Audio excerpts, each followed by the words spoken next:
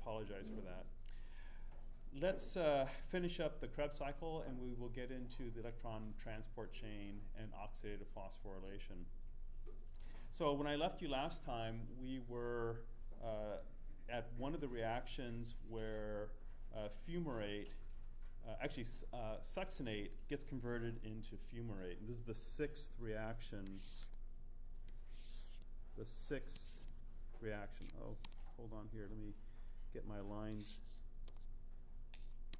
There we go. So that was the sixth reaction of the Krebs cycle. And if you recall, it went something like this.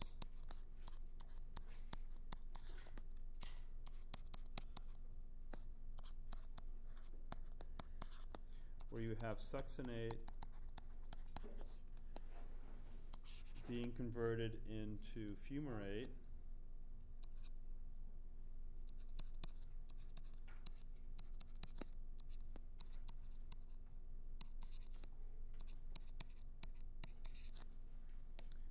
And this required FAD going to FADH2. I think your book has this as a Q going into reduced Q, coenzyme Q. I'll talk about this later, but the actual reaction that takes place on this succinate substrate is going to be FAD.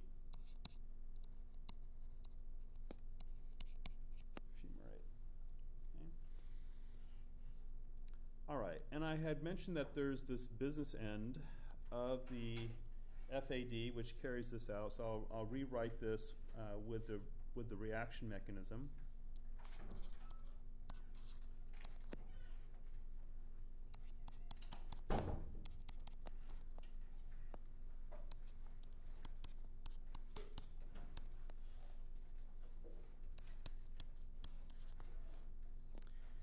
And I'm going to just draw the critical part of the cofactor.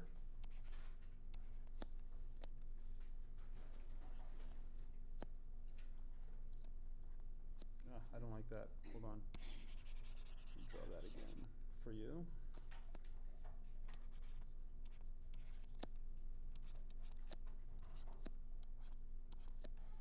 There, that's better.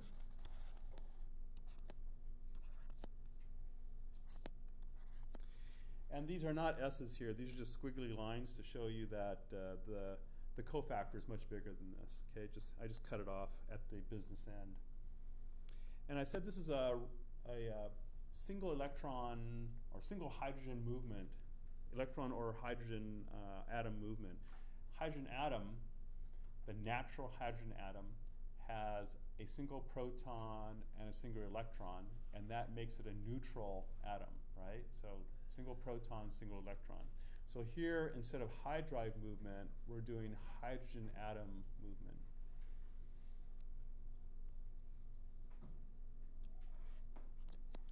So I've drawn here an arrow with just half an arrowhead, and that means that a single electron is moving rather than an electron pair.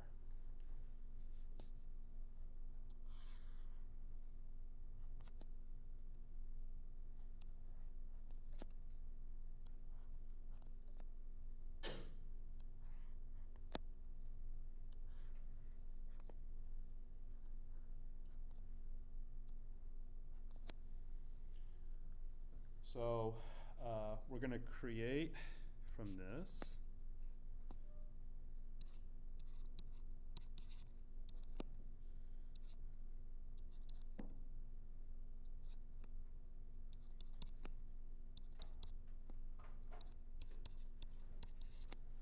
fumarate. So fumarate is going to be one of the products. This is a double bond here. And what does our cofactor look like? Our cofactor will look like this.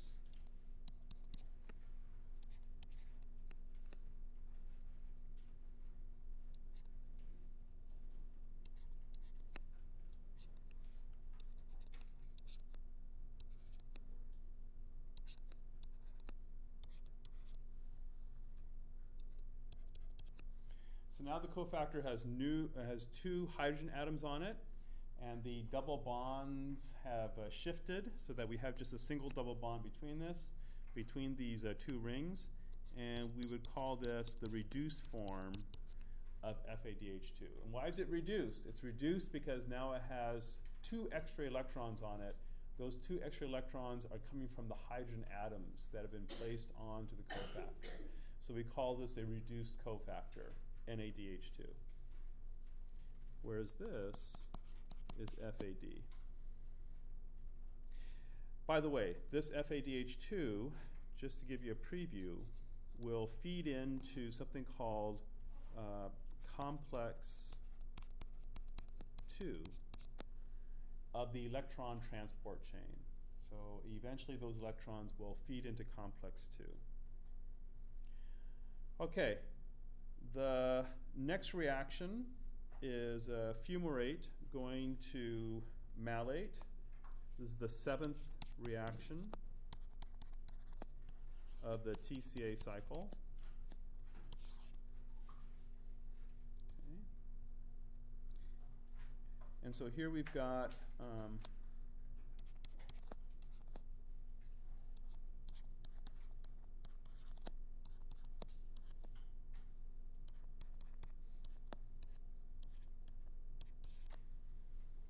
so that's fumarate. And a water molecule comes in, and we're going to create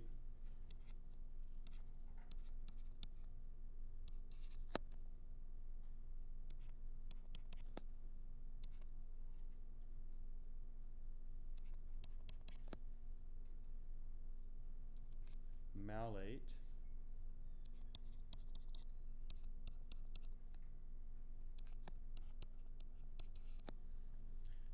Malate. And you can imagine what the reaction here is going to be. Here we've got a couple of lone pairs of electrons on this water molecule. That's going to attack right here. You're going to make an intermediate where you have a carboanion, where that's going to be negatively charged for just a bit, and then they're going to have a proton shift from the water onto this carbon. So this will come from water, and this will come from water. Oh no. Okay. All right. It's a very difficult pen to work with. Okay, I'll redraw this later for you guys. Hopefully you guys caught that. The next reaction, oh, by the way, the name of this enzyme is called fumarase. So fumarase is the name of this enzyme. For the 6th reaction, it's called succinate dehydrogenase. Succinate dehydrogenase. Okay. And obviously that's an oxidoreductase reaction. Okay, next, going to the 8th reaction.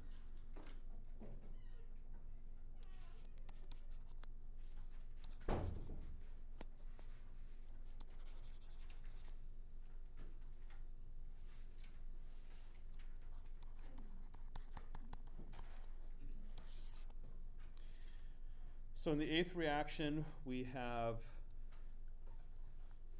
malate that's going to go to oxaloacetate. So we've got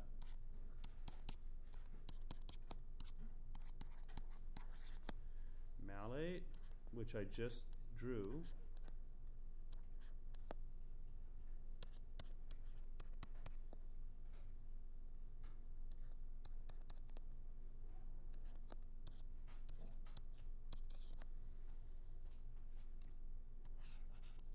And this is going to require NAD plus and NADH plus a proton will be the products here, and we're going to produce oxaloacetate.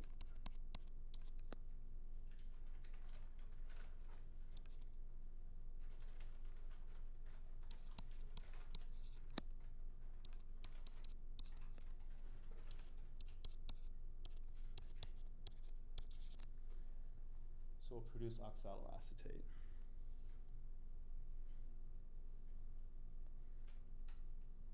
What's going on here? What is this? Okay. So this is malate, and this is oxaloacetate. And then the cycle continues after that. Oxaloacetate will get together with two carbons that come from acetyl-CoA, and so we will continue. All right, so that is the Krebs cycle. I want to mention something about the Krebs cycle regulation. So this is from your book on page 612. Figure 14.16. And what you see here, let me just blow this up, is the way in which this pathway is regulated. So pyruvate going to acetyl-CoA, that is carried out by pyruvate dehydrogenase complex. And you could see how there are these negative regulators here. And these negative regulators make a lot of sense. Here we have acetyl-CoA, which would be considered a product inhibitor or product inhibition, because that is the direct product here. So we have acetyl-CoA that could build up and prevent this reaction from going forward. We also have NADH as well as ATP. ATP makes a lot of sense because this is a catabolic reaction, so you want to shut down catabolism when you have plenty of ATP in the cell. Okay? And NADH also makes sense because NADH is a product also of this reaction. Plus, NADH is eventually going to be, if it builds up too much, it means you don't have very much electron transport going on after this. So this makes sense as a negative regulator. What about positive regulators? I'm just going to circle a couple of these. ADP and pyruvate, those are the ones that you should really know about. They make a lot of sense also. ADP is a sign of low energy charge when you have lots of ADP. So you want to increase catabolism. And pyruvate is the substrate for this reaction. So that's also going to make this reaction go forward. Here you have a number of other negative regulators, which I have circled here. NADH, NADH here, as well as ATP, and NADH is in this step here. So there are a number of steps that are modulated by NADH.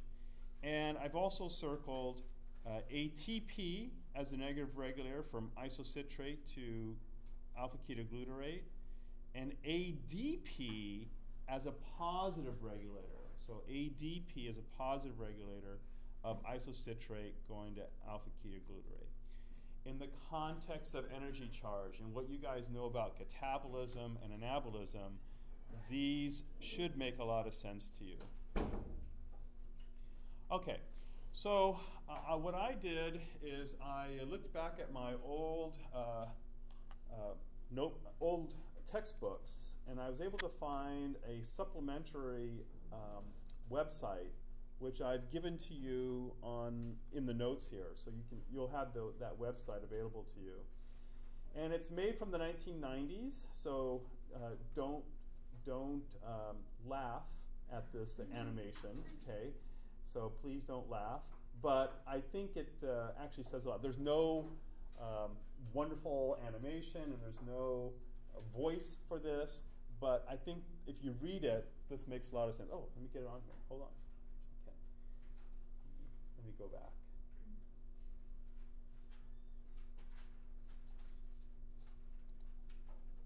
Okay. So I emailed this to myself, so I just press on the link, and it talks about the citric acid cycle, and there's different categories here. I like how they make this look as if you guys are like sitting in the matrix. You know, this is supposed to be the inner mitochondrial membrane here, all convoluted. I like that little style. And then here you've got the overview where you've got polysaccharides coming to glucose, and glucose encounters this enzyme. What's the name of this enzyme? Complex, very good, excellent, excellent, okay. And then that enzyme, of course, sits in the matrix of the mitochondria, and then we've got acetyl-CoAs being produced from that, and the acetyl-CoA will enter into the citric acid cycle. I like how you've got this like shading of yellow kind of going through here, like it makes it look really cool. And then you got the amino acid. So we didn't talk about this, but I want you to be aware that it's not just polysaccharides that lead to the citric acid cycle. Proteins, if they break down, so there's been situations where people have been stranded on islands or in the South Pole that have not had a lot of polysaccharides available. They had to exist off of capturing birds, and birds don't have very much fat, especially if they're in the wild, and so they were getting a lot of protein, and so they were basically using this pathway to feed into the citric acid cycle to supply energy for themselves. Okay, so protein can also be broken down into amino acids, and of course if we starve ourselves tremendously, so we deplete our polysaccharides and we deplete our fat stores, then we will start to break down muscle, and that muscle will also lead to the citric acid cycle. So the body has ways of coping with extreme starvation, which, to be honest, hundreds of years ago was a fairly common thing that would happen to human beings. Okay, so it's only fairly recent in our evolution that we had plenty of food available. And then, of course, fats. Fats can also be broken down, and they are broken down to acetyl-CoA in 2 carbon unit categories. So basically, fatty acids are typically long-chain hydrocarbons. They have an even number. Most of them have an even number of carbons, and they're just broken down 2 at a time, 2 at a time, 2 at a time, until you get to acetyl-CoA, and the acetyl-CoA goes into the citric acid cycle. It's a beautiful system, really beautiful. Okay, what do we have next here? So now we're going to center in on the citric acid cycle, so we're getting a little bit closer. Here, oh, this is nice because this actually is going to give us a preview of what's going to happen in the future. So we've got glucose being broken down to pyruvate through the process of glycolysis. We make a little bit of NADH, we make a little bit of ATP. Here is a situation where you have anaerobic conditions. Under anaerobic conditions where there's no oxygen around or little oxygen around, the pyruvate can be converted into lactate. As a review, what is the purpose of pyruvate being converted into lactate? What is that purpose? I'm going to remember. Why do we do that? Just for the fun of it, to make lactic acid? What is the purpose of pyruvate going to lactate?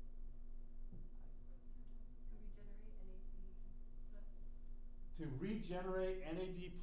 That's exactly it. That's a beautiful answer. Regenerate NAD+ in order to be used for glycolysis.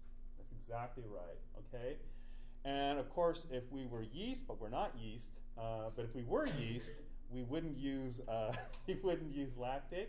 We would actually convert this to ethanol, right? So you guys remember that, ethanol. 2-step process. That's how we get our bread. That's how we get some wine. Okay, so that's another process. It's a great slide, actually, now that I think about it. Pyruvate then, under aerobic conditions, when you have plenty of oxygen around, that means we're ready to do oxidative phosphorylation. That pyruvate's going to go to pyruvate dehydrogenase complex. We get some NADH from that. We also remove a CO2 from the pyruvate. The pyruvate then is converted to acetyl-CoA, and then here we have the citric acid cycle. And now we get into something that's we're going to be talking about shortly, and that is we've made lots and lots of NADH. We've made some FADH2. We've made some GTP, which, as I said before, is the equivalent of ATP. And we've broken down this acetyl-CoA to 2 molecules of carbon dioxide. That is an oxidative process. The electrons from the acetyl-CoA end up ultimately in which of these factors? Which ones of these? Question. Where do the electrons from acetyl-CoA end up in? Here, here, or here? Number 1, number 2, or number 3?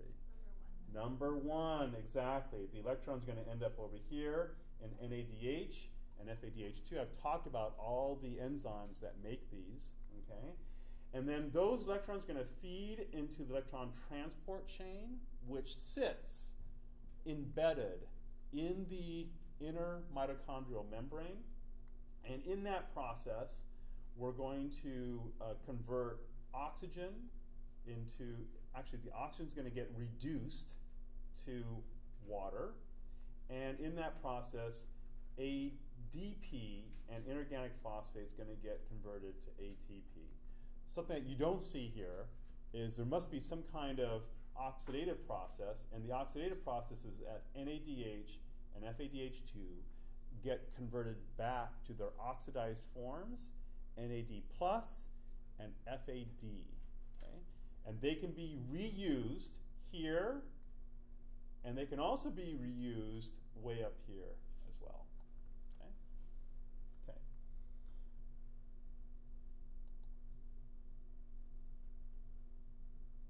Okay, here we're kind of zeroing in on this. I've gone through this, all of these reactions, most of these reactions with you, those mechanisms, so you guys probably know this pretty well. Here we have a direct conversion of succinyl-CoA to GTP. That's going to be called substrate level phosphorylation. Here is a Ferris wheel animation. This was state of the art back in the 1990s, okay? So this was like cool, okay? So, and it kind of tells you what's actually happening at each step of this, okay? So you get these conversions here. Okay, and then here's oxaloacetate. Oh, wow, isn't that, wait, hold on here, wait, this is something new. Okay, so here's an interactive exercise that I suggest that you guys do. It's kind of fun, except if you're up here teaching and you have all the eyes of your students looking at you, it's not that fun. But okay, here's oxaloacetate. I'm supposed to put this in the proper position in the Ferris wheel. So, okay, and then it doesn't tell you if you're right until the very end. So I have to be really careful here. Isocitrate, maybe that goes there. Alpha ketoglutarate, I'm thinking there. Oh, okay, citrate, that's a good one. Okay, it goes up there. All right, let me get these little guys. Oh, no. Oh, malate. Malate, I know is like the second to last reaction because I just did that with you, so that's fresh in my mind, okay? Fumarate, I just did that with you, so I know that goes right there. Okay, now here's the hard one. I always get confused on these. I think, yeah. And the succinate's going to go here. Okay, here's the moment of truth. Okay. Okay. All right. So I live to teach another day. Here we go. Next. I think that's the only test I have to go through. I get very sweaty here also because of that. So it's also a major source. Okay, so what do we got here? So we got energy. Oh, okay, it's going to tell you what the reactions are. And these are actually really good to read through, and it tells you when you have production of NADH. So that's cool. So yeah, this is good. Let's look at regulation. And exactly as your book said, when you have low energy charge, in other words, high levels of AMP or ADP, that's the basic rule. This reaction is going to go forward. So these are called positive modulators. Okay, let's see what happens if I remove the positive. Oh, okay. So the Ferris wheel slows down when I remove the positive modulators. Okay, so you can see that's happening. So now you have a lot less flux through this pathway. let's go ahead and add some negative regulators. So these are the negative regulators, which I've talked about. Some of these I've talked about. Okay. And so that's going to really slow down the pathway. That's when you have plenty of ATP in your cells. So you don't need to run through this reaction, this set of reactions very quickly. So the flux through this pathway is very low. And here we remove them. Okay. Here we've got intermediates, and then finally the pathway. I guess they're trying to say that glycolysis is a linear pathway, whereas citric acid cycle is a circular pathway. All right, so that's, oh my God, what is this? I forgot about this. Okay. Which of the following best represents a balanced equation for the stoichiometry of the citric acid, starting with acetyl-CoA and proceeding through one cycle of the pathway? Okay, let me see if I can figure this out. Okay, I've got acetyl-CoA. Oh, this is hard. Okay, hold on. Acetyl-CoA. Well, I don't. Okay, wait. I know I get 3 NADHs out of this, right? So, and I know that I get 1 FADH2, so that's what looks like it's variable. So I think I'm starting to like C, GDP. Okay, because I'm getting 3 NADHs and 1 FADH2, I like C. I'm starting to like C. Yeah. I'm liking C. Okay.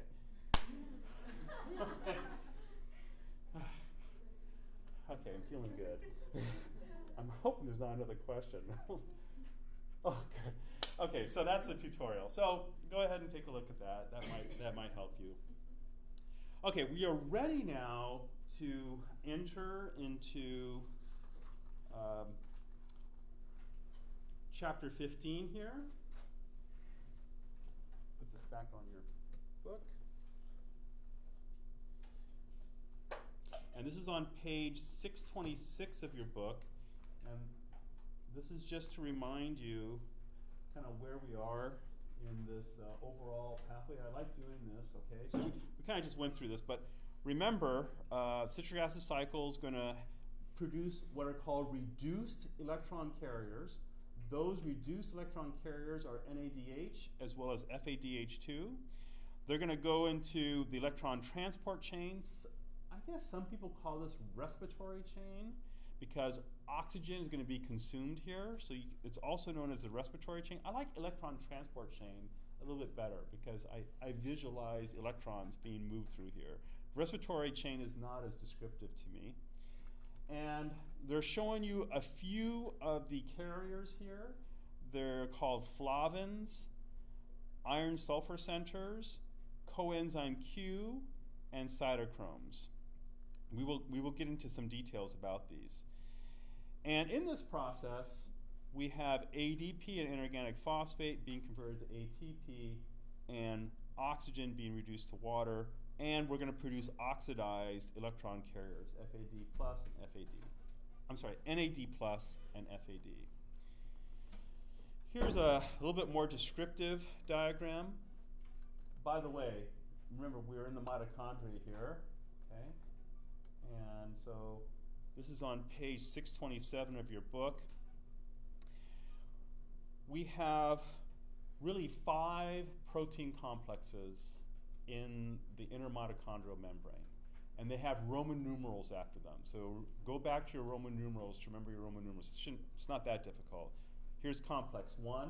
That's a protein complex. Several proteins are involved here. Complex 2, several proteins are involved here. We have coenzyme Q, which is a very small lipid-soluble molecule. Complex 3, cytochrome C, which is a single protein. Complex 4, and complex 5. Most people don't call this complex 5. Most people call this ATP synthase. This is really ATP synthase. This is not very common that you would call this complex 5. What's happening here? What's happening here is that NADH is feeding into complex 1, and upon doing that, NADH is being stripped of its electrons and its protons, okay?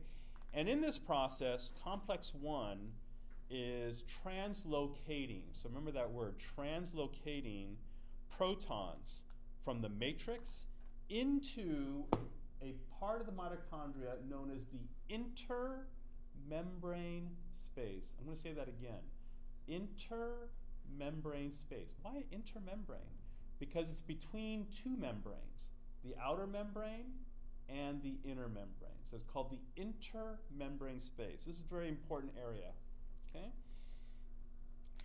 Electrons are then transported from one complex to the other through this electron this is the electron transport chain all the way up to complex 4. That's called the electron transport chain. And as these electrons move, here's one of these electrons, as these electrons move, what happens is that more and more protons get translocated from the matrix into this intermembrane space. Okay? So we have 3 locations, complex 1, complex 3, complex 4, where proton translocation, not protein, proton translocation occurs. Okay? In this process, we are actually increasing the concentration of protons in this intermembrane space. And that builds up a chemical and electrical gradient. Why is it chemical? It's chemical because you have more molecule or more atoms of protons on one side of the membrane versus the other. Why electrical? Why is this also an electrical gradient? It's an electrical gradient also because you have a net positive charge on the outside of this membrane, and you have a net negative charge on the inside. So we call this an electrochemical gradient. Yeah, electrochemical gradient. 2 things. Okay? Both of them drive ATP production. What's going to happen is that these protons eventually find themselves able to get back in to the matrix, and they are attracted to the matrix because there's a net negative charge here in the matrix, and also there is a low concentration of protons compared to the outside. So 2 things are driving these protons back into this matrix, but because this membrane is so tight, and I don't know how it does it, but this membrane is so tight it doesn't allow protons to get through. Protons need to go through ATP synthase, and as they go through ATP synthase, the energy is of this translocation drives the production of ATP. And this is how we get the majority, the vast majority of our ATP in our bodies. The vast majority of our ATP is produced in this fashion. Why is it called oxidative phosphorylation? This process is called oxidative phosphorylation because NADH and FADH2 are being oxidized. That's the oxidized part. Why is it called phosphorylation? It's called phosphorylation because ADP is being phosphorylated. Okay? Where does oxygen hang out in all this stuff? We know that oxygen is required for this, but how does it involved in this whole process? Oxygen, as you may know, is a great attractor of electrons. Electrons love to go to oxygen. Oxygen is one of the most, it's probably one of the best molecules, because it is O2, molecules for attracting electrons to itself. So oxygen is going to be the final resting place for the electrons that originated in NADH as well as FADH2. It's the final resting point for those electrons, and oxygen gets reduced to water. You might be thinking, where did the hydrogen come from? There's plenty of protons in here. I should say plenty, but there's some protons in here that allow for protons plus the electrons to reduce the oxygen into water. This is the reason why you and I need to have oxygen at all times in order to breathe. This is the whole reason why we need oxygen in the atmosphere to breathe. Okay, you might think, oh, that's a lot of detail. We're going to go into more detail. Okay. All right, so let's get into some more detail here.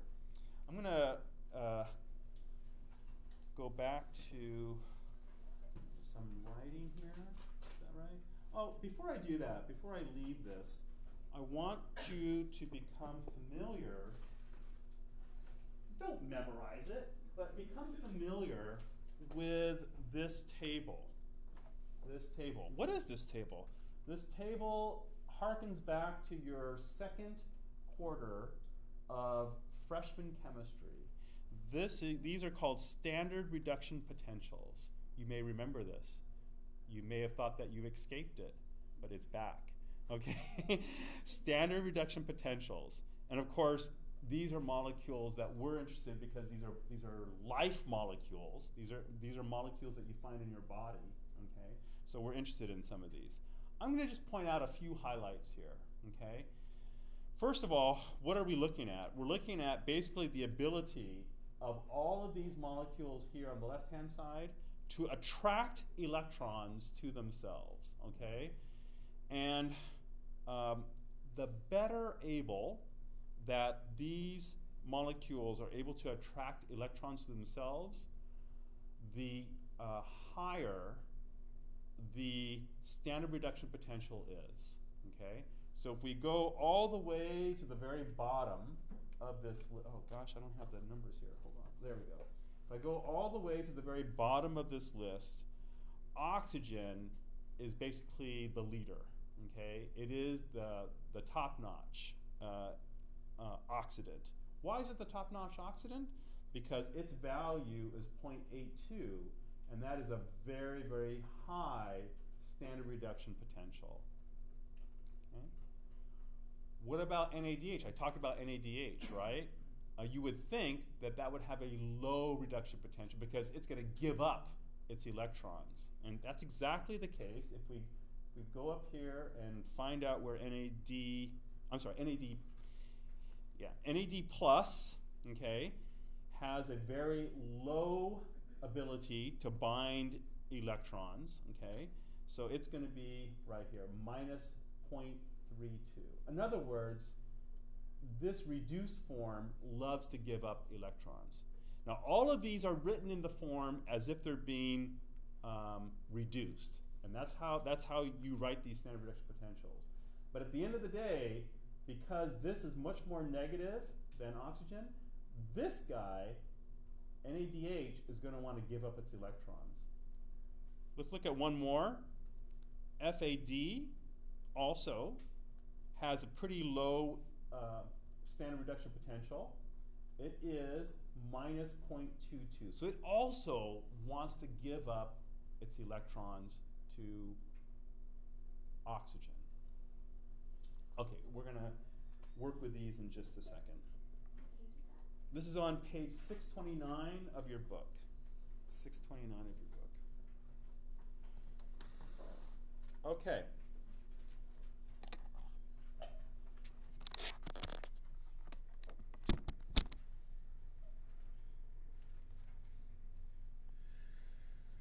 So electron transport chain. Oh, you know what? Before I move on to this part, there's one more part of the book that I would like to draw your attention to. And it builds on the previous diagram that I showed you of the mitochondria. And it is on page, Yeah, it's this one right here. Okay.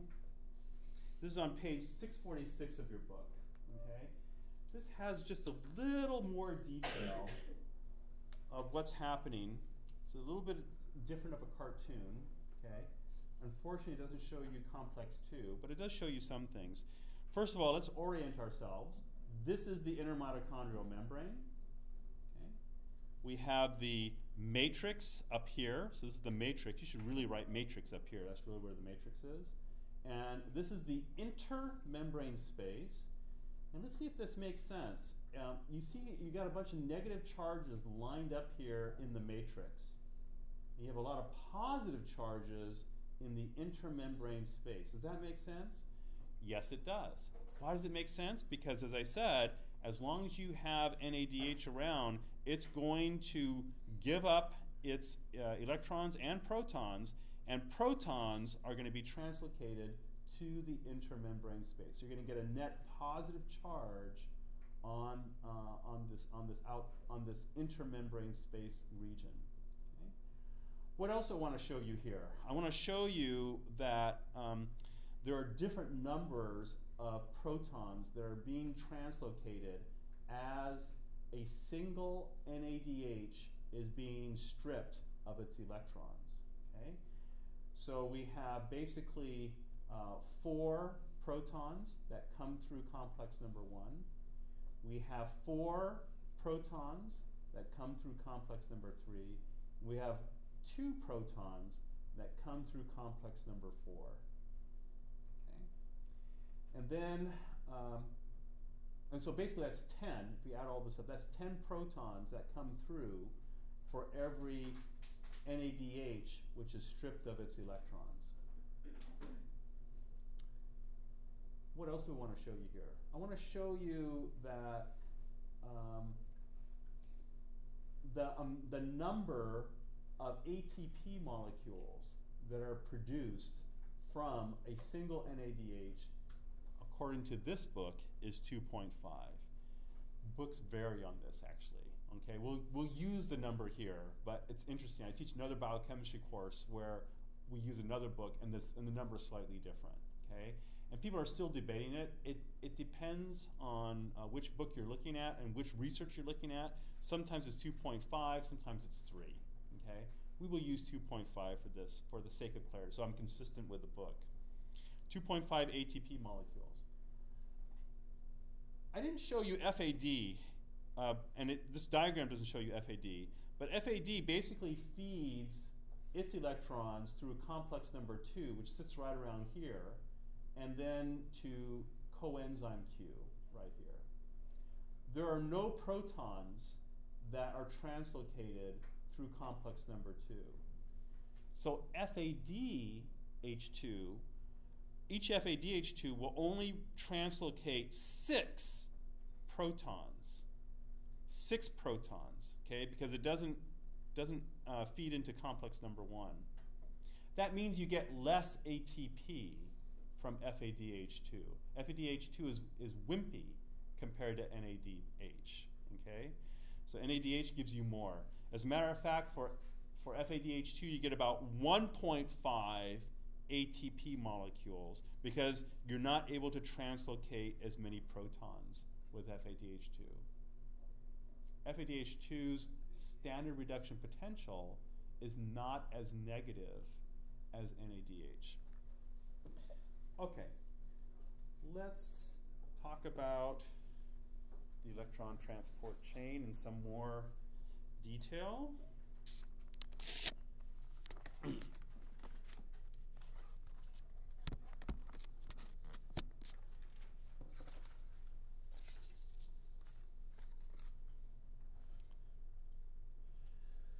Okay, electron transport chain.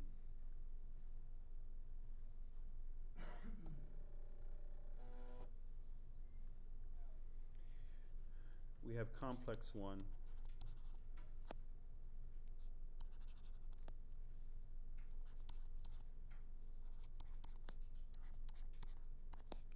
The name of this is called another name for this is called NADH coenzyme Q reductase.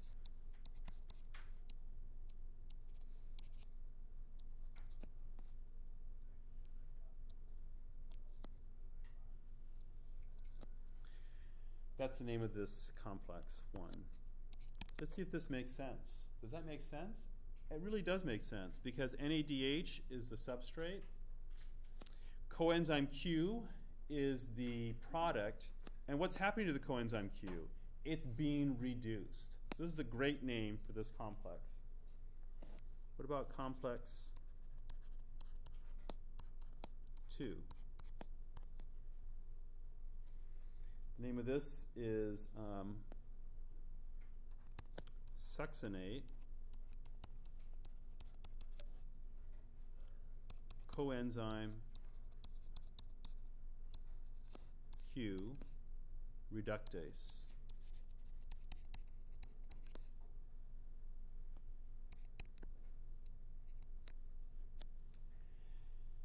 Complex number 2 comes into play by taking succinate, and I don't know if you remember this from the Krebs cycle, but succinate gets converted into fumarate, and FAD is converted to FADH2. That FADH2 feeds itself into complex number 2, and so you go from succinate to FADH2. Finally, those electrons end up in coenzyme Q, so that's why we call this succinate coenzyme Q reductase. You would think they would use FADH2. That would make more sense, but you can't ask for everything, okay? But succinate coenzyme Q reductase is this name. What about complex 3?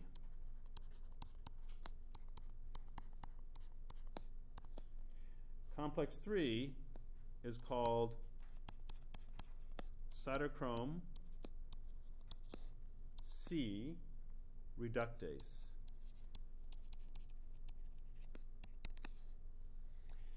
And that makes a lot of sense because complex 3 will take the electrons from coenzyme Q and convert them and actually use them to reduce cytochrome C. So cytochrome C is that single protein that sits there in the inner mitochondrial membrane. And finally, we've got complex 4.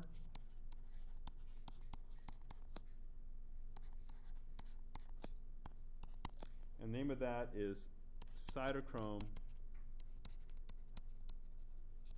C oxidase. It's kind of odd. All the others are reductase, but I guess instead of saying water reductase, because that's exactly what happens, oxygen gets reduced, they say cytochrome C oxidase. So these are the names of these. Okay, we're ready now to talk about standard reduction potentials. Standard reduction potentials. Okay. And we have an equation for oxidation of NADH that's basically like this. We have NADH plus a proton plus oxygen, molecular oxygen, is going to give you NAD plus H2O. Now, of course, this is not direct. I've already shown you that this is not a direct reaction. But at the end of the day, this is what's going to happen. After you sum up all the reactions, starting from NADH and ending with oxygen, this is the reaction. And if you look at that table that I gave you, the standard reduction potential, which is E with this plimsoll sign with this diacritic mark, that's going to be equal for NAD plus, I'll write that down here, that's going to be equal to minus 0.32 volts. Okay? And from that table that I showed you, the standard reduction potential table, for oxygen, the standard reduction potential is a plus 0.82 volts. Okay. And there's an equation that we can use to relate these values to figuring out what is the standard delta G, standard free energy. And that equation is standard free energy, change in standard free energy is going to be equal to minus N F in the change of standard reduction potential. Okay, and I'm going to define these and I'll let you go. Okay, N equals number of electrons transferred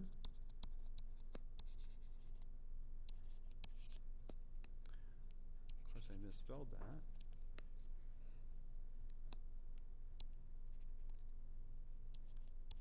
Transferred. F is the Faraday constant.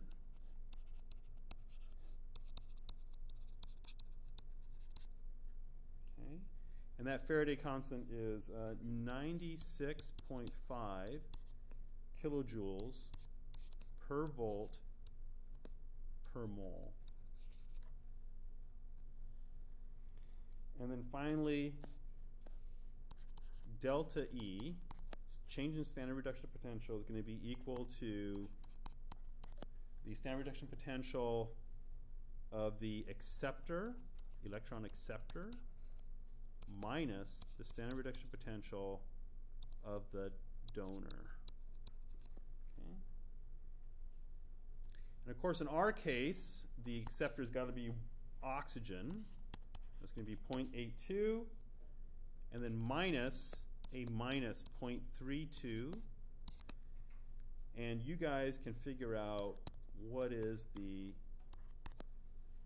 change in standard free energy based on this value. I will see you on Wednesday.